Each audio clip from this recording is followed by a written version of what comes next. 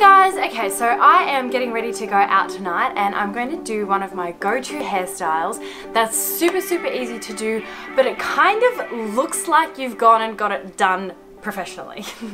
So it's a really easy textured updo, so there's nothing like super neat about it or anything like that, and that's why it's easy, because you can kind of play with it yourself and it's quite messy and textured, so you can just do your own thing with it, but I'll show you the basic steps of how to do it. So to kick it off, I'm just going to divide my hair into two sections, like the top and bottom, and pin the top bit away.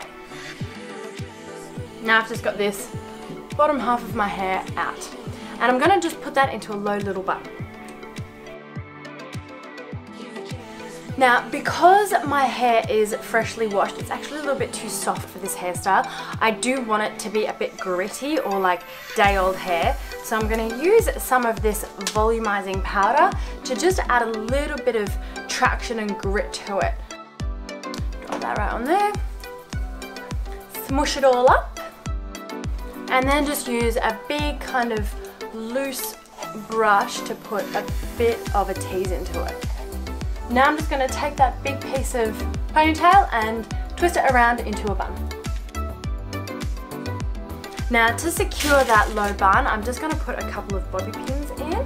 And do you know what I learned the other day? I never realized this, but apparently the correct way to put in a bobby pin is not to like open it up. You're meant to just slip it on in there, and this little zigzaggy section is meant to go towards the scalp. So I think we've all been doing this wrong. I don't know, I have. I guess it just means if they go in flat rather than separated, they're never gonna slide on out. So now I've got my bun feeling nice and secure, and I'm going to start working on this top section here. So that falls down just like that, and I'm going to do the same thing and add a little bit of texture into this because it's just too soft to be holding to this hairstyle. So, a little bit of texture powder towards the roots.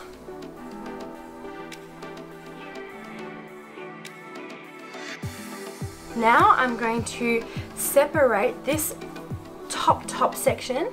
So as I said, it's totally fine if this is not accurate parting or anything. And what I'm going to do is create some curls here, which are going to make our hairstyle nice and textured and messy. So I'm going to do it with a GHD straightening iron, just because that gives me the opportunity to make each curl a little bit different. Some of them can be tighter, looser, because I don't want it to look like perfect ringlets all around my head. And always curl to the back.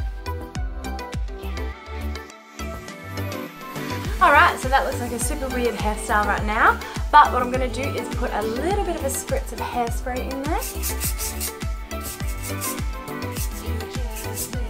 So this is just a Schwarzkopf Stronghold hairspray, and I'm going to let that sit and chill out for a little minute. Now with the top bit, I'm going to do exactly the same thing as what I did with this section. So I'm going to part it somewhere in the middle. If you prefer a side part, that is totally up to you. And I'll part that into 3 different sections and just curl them to the back again. With these ones, as you can see, I'm trying to go a little bit looser because these front pieces I'm going to leave out. So I want them to frame my face in a nice way. And same thing with the other side.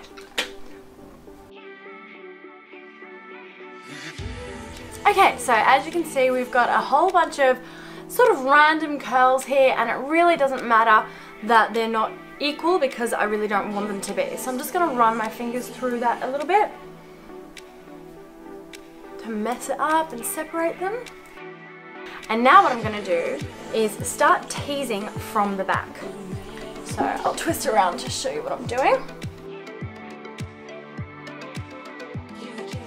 I'm going to take a spritz of hairspray towards the root and just tease up a bit.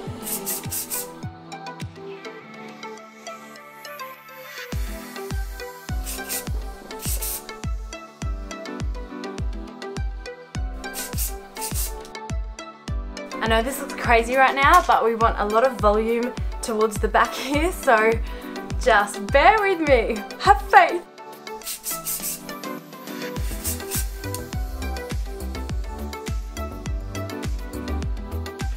And now, when you have this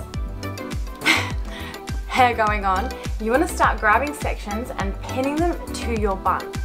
So, I'm going to start with the back here.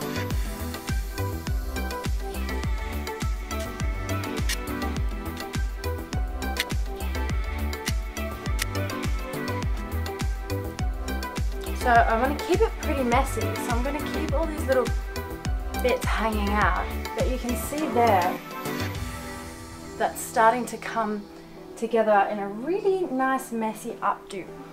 Let's work on the other side.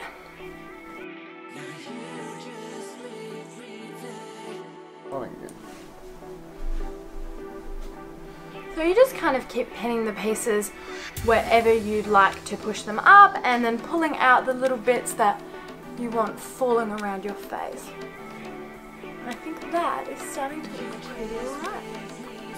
And then whenever you think you're happy with it, just give your head a nice big spritz of hairspray to keep it all securely in place. So there you have it. This is my super easy textured updo. It's one of my go-to hairstyles for when I'm going to nicer events. I've worn it several times. One time I put a whole bunch of big flowers in here for like a Halloween dress up type event, and then another time I wore it to the races with some drop earrings, which took it to a whole new level of class. And I really think that there's an element of sophistication to this look while still being, you know, messy and playful and a bit frivolous and fun. So I hope you enjoy the tutorial. I am sure it's easy enough for all of us to pull off, because that's what I do. And I'll see you guys next time. Thank you.